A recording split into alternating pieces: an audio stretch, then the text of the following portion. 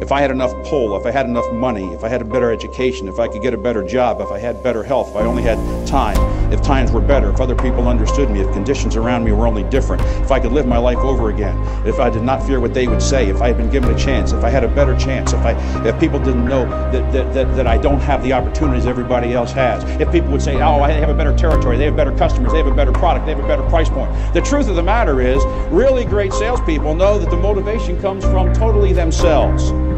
And Napoleon Hill did some interesting research of these 568 very successful people. He concluded that these people that he studied, people entrepreneurially successful like W.T. Graham, Rockefeller, Vanderbilt, all of those people had two common traits. I urge you to write these down if they make sense. The first trait, definiteness of purpose.